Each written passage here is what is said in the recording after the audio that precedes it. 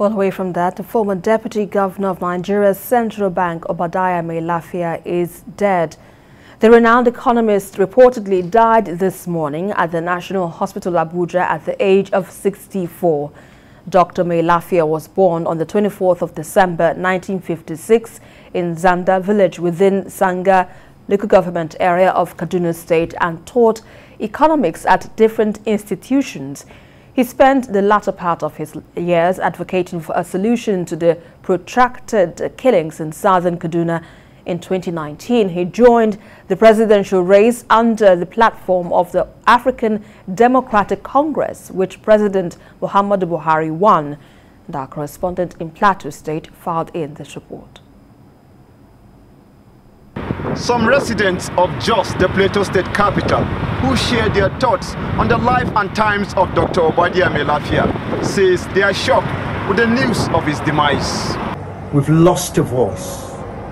We've lost a man of courage. We've lost a brilliant intellectual. Someone who had passion for this country. Someone who was ready to lay down his life for this country. My friend, my brother, Dr. Obadiah Mailafia, you will not die in vain. May we all be comforted. He was well known for his stake in monetary policies and will be greatly missed by the Kaduna State government, Nigeria and the world at large, as an individual who had a close touch with him.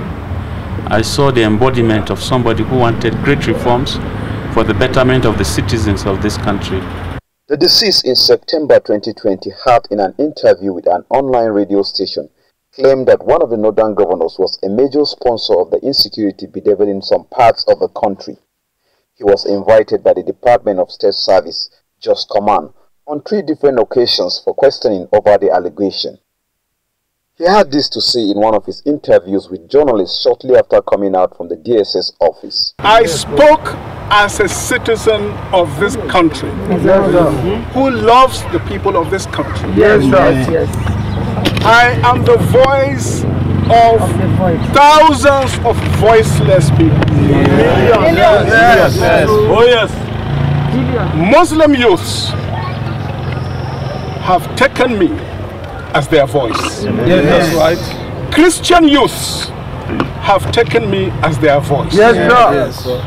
Thousands of people have been killed in this country. Yes. I am the voice of the Holy Martyrs. Yes, and if I perish, I perish. The Southern Kaduna People's Union, a body in which he was a member before his demise, say they are going to miss his wise counsel and support. We will surely miss him, because people like him are not many. For us, he's a nationalist. He's a statesman. So we will miss him.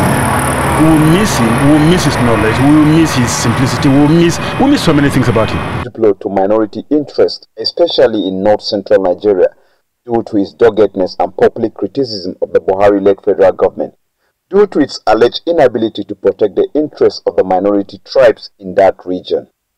The search will now begin for an individual who can fill that void. From Joshua, TVC News, Jos.